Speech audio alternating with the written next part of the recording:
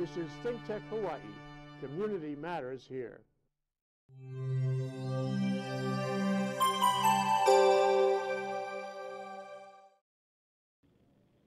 Good afternoon, Howard Wiig, Code Green ThinkTech Hawaii.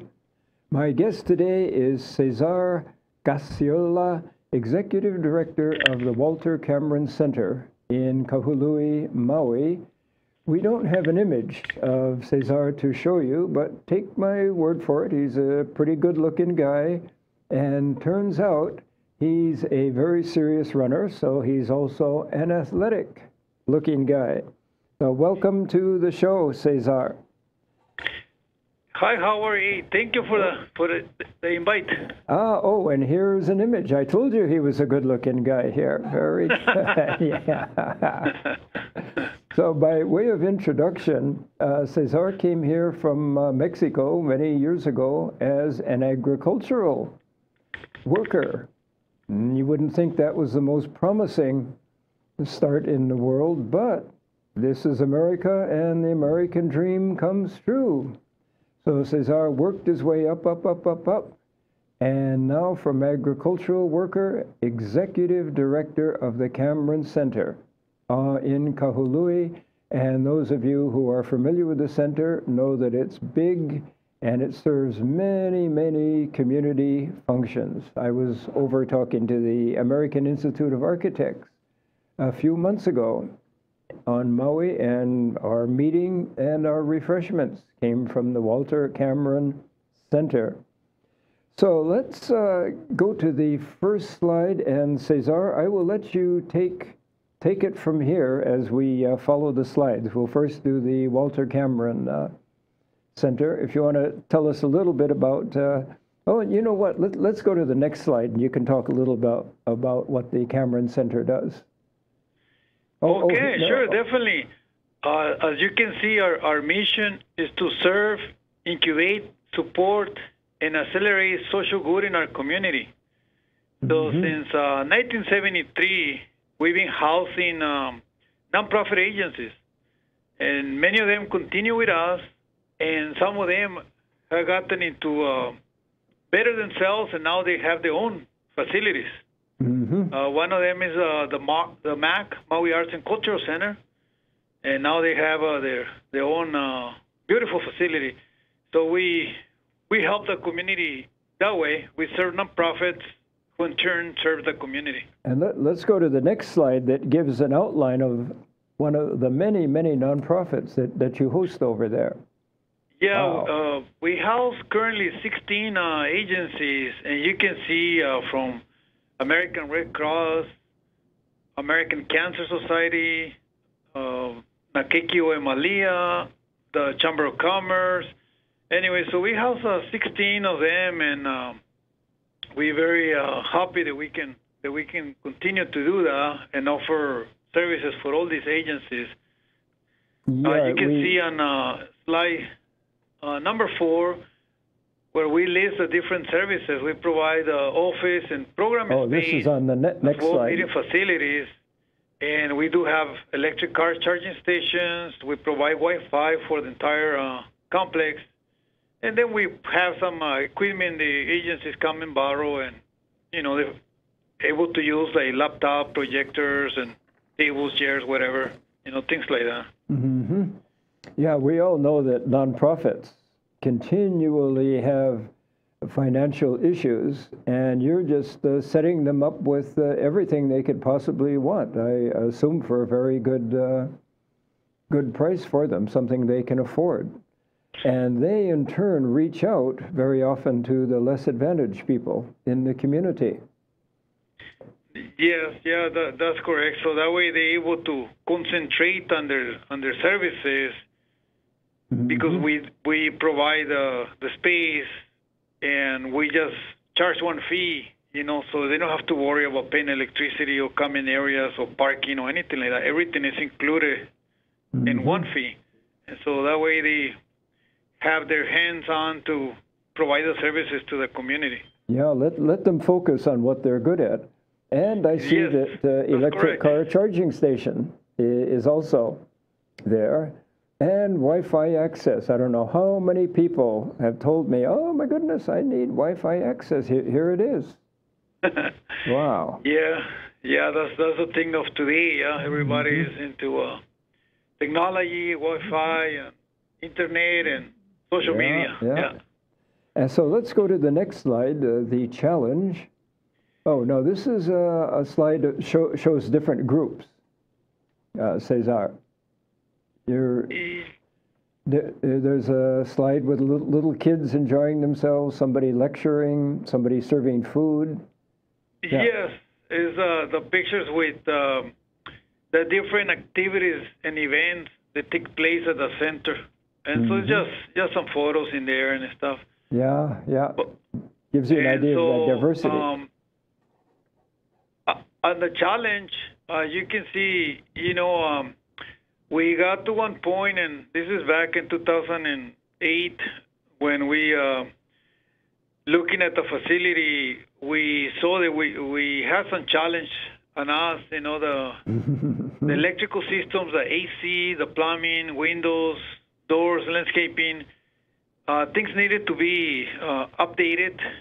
And so we kind of started taking note of that, and we said, wow, our water heaters are, rusty, and they don't work properly, and things like that. Is that I see a big rusty piece of equipment. Is that a water heater, or? That's a water heater, yeah. Whoa, the remains of a water heater, yeah. Yeah, we have 8 of those in the complex. And so we do have a few showers, and then we also have 6 kitchens, so we need hot water, yeah. I would think so. Wow, that is... So you really had your hands full when you get started, just to bring the level of service up to a decent standard there.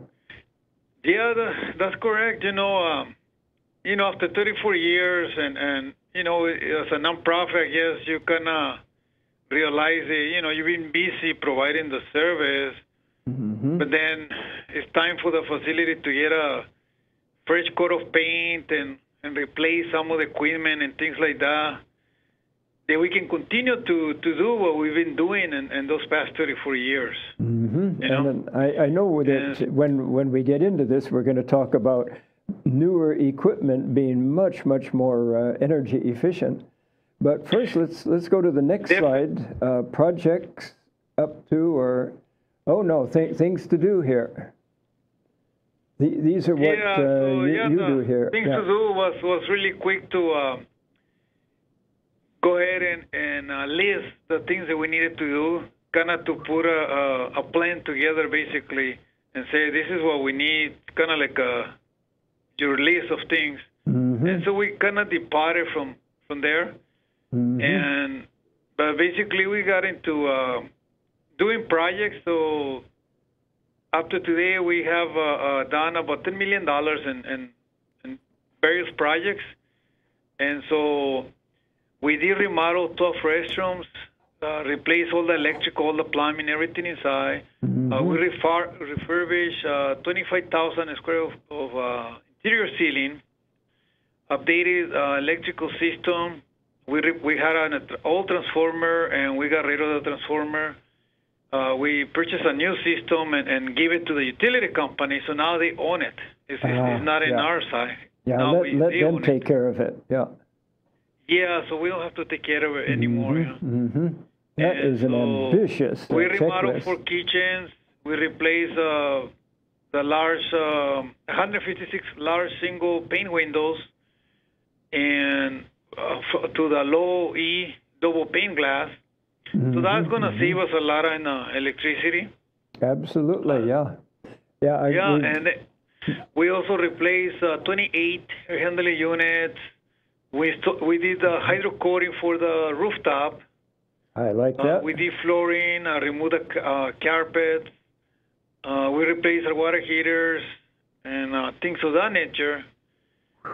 And then you probably see the slide there. The energy efficiency initiatives. We got into lighting retrofitting. So let's go to the there we are. into T8s, and now we're actually looking into T5s. You know how fast technology changes.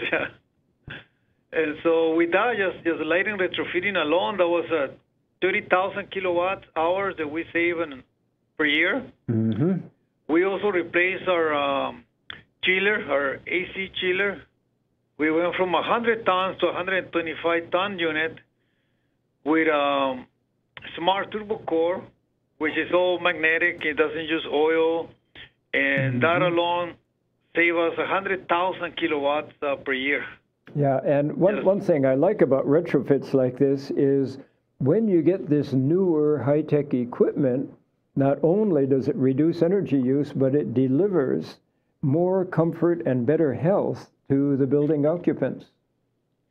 Definitely. And when you say comfort, you're just right about that. Our old chiller was really noisy, real loud.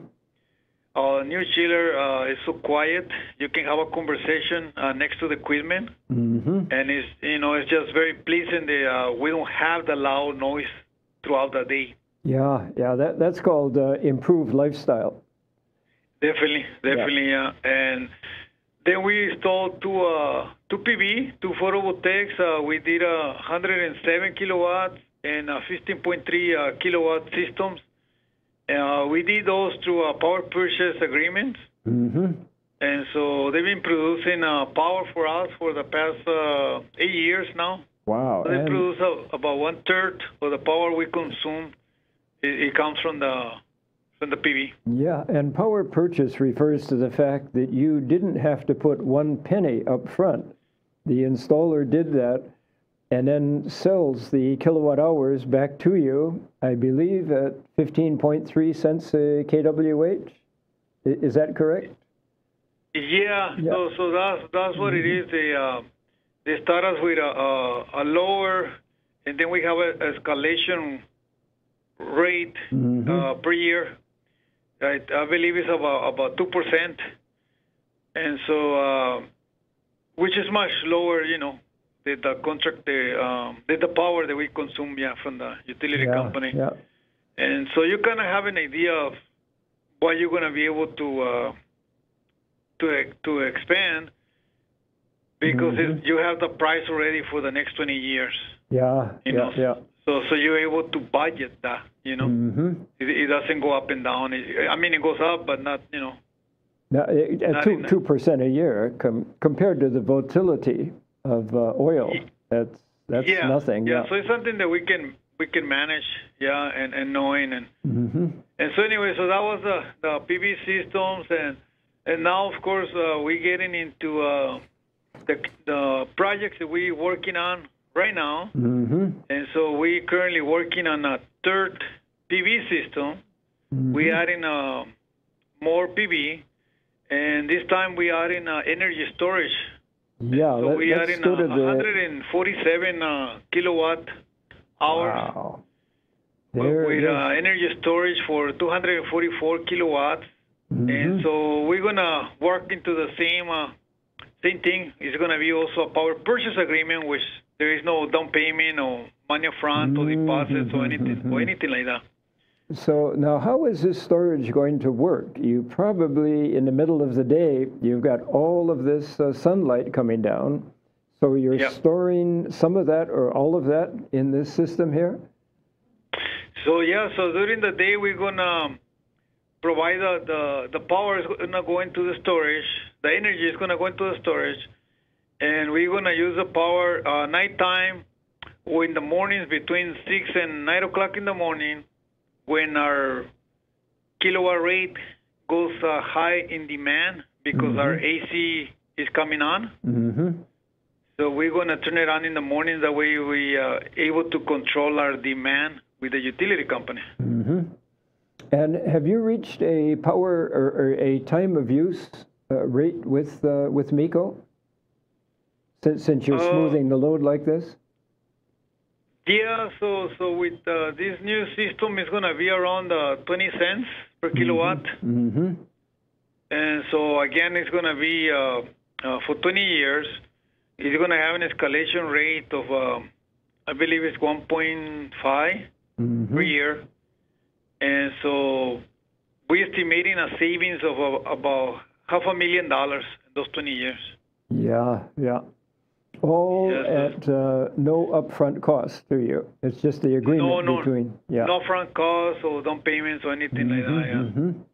And then I should point out that since you're one of the large users on Maui, you are doing what's called smoothing the load, where when Miko is getting too much sunlight, you're absorbing a lot of that, making good use of it, and then Miko has an evening peak between 5 p.m., 9 p.m., and instead of their having to put on extra generators, this is when this battery kicks in and reduces that peak load. That makes life much, much easier for Miko. Definitely, yeah. So it's going to be able to smooth the peak at the morning and also in the PM. AM and PM. Yeah, and the end result there is that Miko is using more solar power and less fossil fuel. Yes, that's correct. So our goal is to reduce 100,000 kilowatt hours by the end of 2018. Wow. And so, so that definitely is going to take us closer to 75% renewable power. And we're going to be probably about 25% from Miko, from the utility company. Very ambitious goal. And that certainly helps. I'm a state employee, and our motto is 100% clean energy by the year 2045. And this takes us, is a big, big, big step in that direction. Yeah, so we're getting closer and closer. Currently, we're working on in a new gray lighting audit. We doing a site survey for our lamps, our night lights, and everything to do with fixtures. And so we're gonna be renovating our T8s now into probably T5s, and also reduce power consumption there. We also gonna be replacing our parking lights to LED lighting. And then we're looking into painting the exterior of the facility using what is called friendly environmental paint, and also takes less heat from the environment.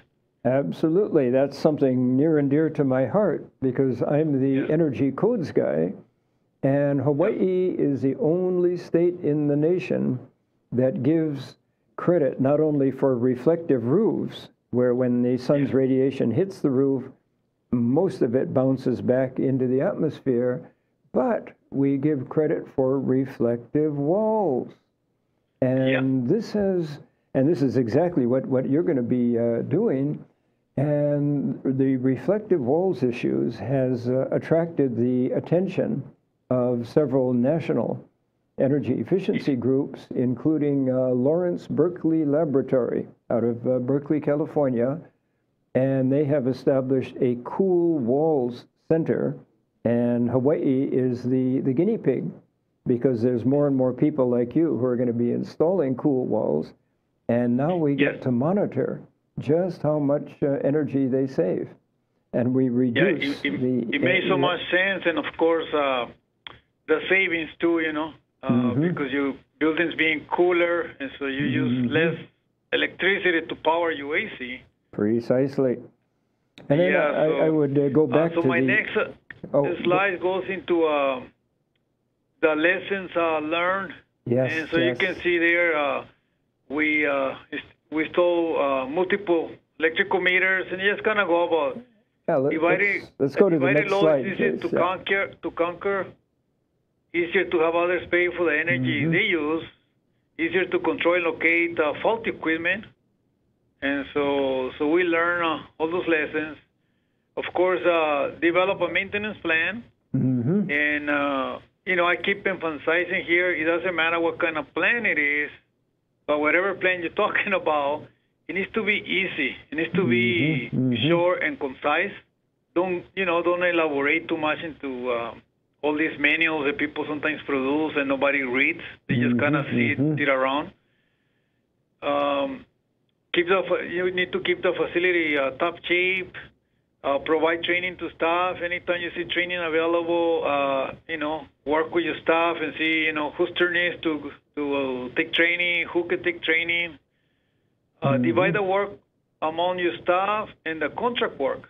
That's a big one there because, when you have a contractor providing a service to you, they work from an agency where, if you call the plumber has the right tools, has the right equipment, they have the license, they have the training, and they're constantly updating themselves. They're constantly taking classes and things like that. So you don't want to try to create a plumber, within your staff, because then you're going to have to buy special tools that you're going to use only once or twice a month. And the plumber using those tools every day, it makes a difference. Absolutely, yeah. And same thing with the electrician, same thing with the AC technician. So, some of the trades, it's better just to call somebody and work a maintenance contract with them, and your staff no need to be doing some of the specific work that you might need to buy expensive tools or get them into special training classes or things like that. So you always gotta make sure that the load is balanced, And then by hiring the specialists like this, you can also reduce the size of your staff. You don't have to have people trained to be part-time plumbers and part-time electricians or whatever. And when you're doing something part-time, you tend to forget some of the lessons. You have to remember when you get back to that type of task.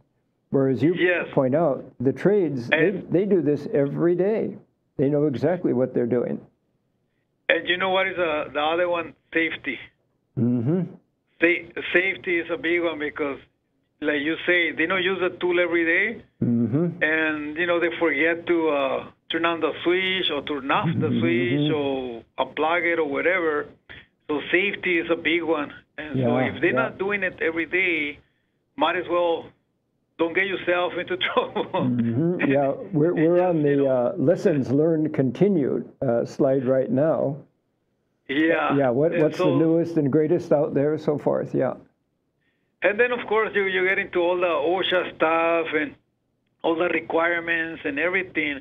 And so anyway, it's things that you have to think and say, okay, should I have somebody in the staff or should I just grab the phone and call so-and-so company or X company or whatever, So that was a big one for us. We save a lot of money through, making those decisions. Yeah. So and then, of course, compare facts at the local, the national, and international levels. What other facilities are using in California or New York or wherever, and learn from them, Energy efficiency, sustainability, communications, visit other facilities. Anytime I go to the mainland, I always make it upon myself to go and visit a large facility and just to see what they're doing and how they're doing things. Is there one thing that I can learn from them that perhaps I can implement here? And so that has helped me a lot. Yeah, when I go into a building that is obviously poorly managed, I ask about the staff, well, how much training have they had? Oh, well, we don't have any budget for training. And you know the consequences of that, So one of my friends was calling that the bubble. You know how people tends to work, and sometimes we get trapped in these bubbles. I live in this place, so I'm gonna do things my way, and that's it. And so you gotta open up the bubble and kind of go and see what other people are doing. What your neighbor is doing, what the people that lives across the street is doing. So you can learn from them and you can innovate. Well, so we gotta break the bubble and just go outside. Precisely. Again, I see a difference in the trades. I see somebody doing something very right, and I ask for their background, And they generally have been to the mainland, to one of the more progressive states or progressive cities, and they've gained a lot of experience there. Whereas somebody who just keeps on doing what he was taught to do 10 years ago is not doing such a good job. Yeah, so, and then just the last steps here is schedule equipment shut off, purchase energy efficient equipment, keep an eye on the AC, thermostat, turning lights off when leaving the room. You know, it's kind of the old stuff, perhaps, but it's a small savings, you know. Every time you turn off the light, you might think, oh, I'm only going to save 10 cents, but, you know, you go out of the room 100 times a month, and it add up, you know. It really quick. Well, and it's not one person, you know, you're talking about 2, 3, 4, 500 people. So it really quick add up, you know, it works. Plus, when the lights are off, we think it's too the life of the lamp is but extended. Actually, it makes a difference, those little things. Absolutely. And the more the lights are off, the less heat is generated, the easier the life is for the AC system. Yeah, and so, you know, so anyway, you just keep looking, evaluating yourself. What is the biggest expense? You know, what everybody talks about, what can you do, walk the property on a weekly basis, keep people informed of any changes, keep yourself in the loop of things, always open communication and things like that. And I think that has done quite tremendous impact for us here at the center. Absolutely. What kind of savings were you talking about? I know there was an estimate of $500,000. Well, that will be with the new PV system. But in the past, what I was saying, in the past, in the last few years, with all the changes and everything that we had done over here, we have saved, I would say, a good about $140,000 a year that we have saved just on energy efficiency, changing the chiller, and installing the 2 PV systems. And that savings, this is the beauty of energy efficiency and renewables, is it's a gift that keeps on giving year after year after year after year. And when you maintain the equipment the way you are, that savings does not go down because the equipment does not degrade. It's kind of like keeping your automobile all tuned up. A lot of people take their car in every 6 months. Yeah, that's correct. And it's one point right there, actually, that I wanted to make, is that when you call the plumber or electrician on emergency, it's $160 to $180 an hour when they respond in emergency. But if you can call them to come in 5 days or 10 days later, that is going to cost you $60 to $80 an hour. Yep. I speak from personal experience with that one. Yeah, I think we all have that experience. Yeah, it makes a big difference when you get into an emergency. And, you know, same thing for your car. You know, you do maintenance to your car, and, you know, you pay the price when you go into an emergency breakdown. And we've got to wrap up. I think you've got a slide on how can you support Cameron Center? Yeah, thank you very much, Howard. Yeah, this is pretty much what it is. You know, if people is interested to learn more, they can give us a call at 244-5546, or they can visit our webpage at jwcameroncenter.org. And, you know, same thing, if they want to make a donation, they can visit our webpage or give us a call or stop by. Sure. Yeah, it's an interesting place to visit, right there in Kahului. And with that, we've got to wrap up. Cesar, thank you so much. This has really, really been fascinating. You know, if we could replicate you and your building management, we would much more quickly reach 100% clean energy by the year 2045. Again, muy mahalos, Cesar, and talk to you later. ThinkTech Hawaii, Thank you for that. Code Green.